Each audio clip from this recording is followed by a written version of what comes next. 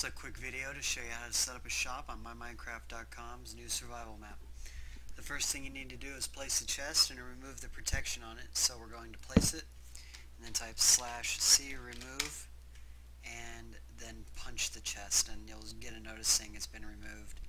Now to add the shop functionality, just put a sign on the wall behind it. First line contains your name. Second line, the stack size.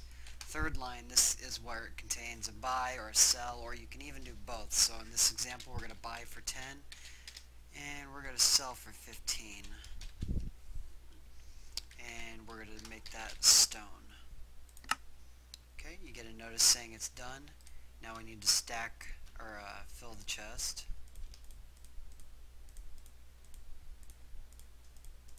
Alright, and that's all there is to it.